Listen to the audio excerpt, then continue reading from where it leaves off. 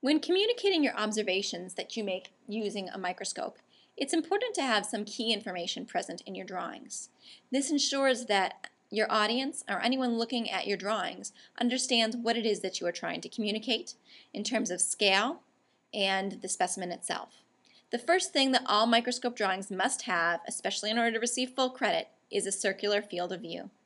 This field of view is usually given to you in a lab and represents everything that you can see looking through the ocular lens of your microscope.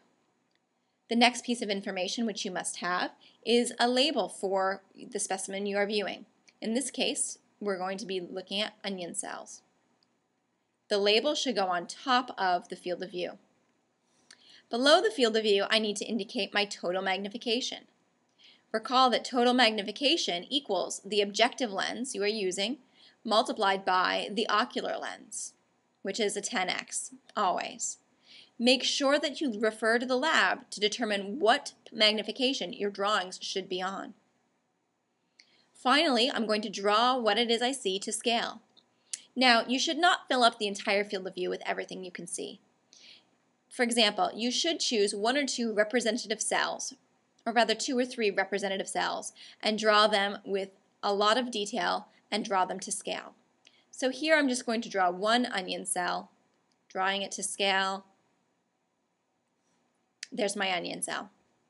Finally, it's time to label my drawing. Labels should go outside the field of view.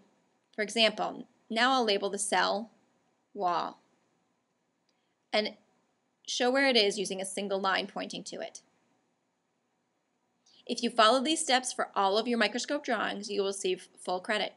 Make sure that you include the title, the total magnification, your drawing drawn to scale with details and as accurate as possible, and labels outside the field of view.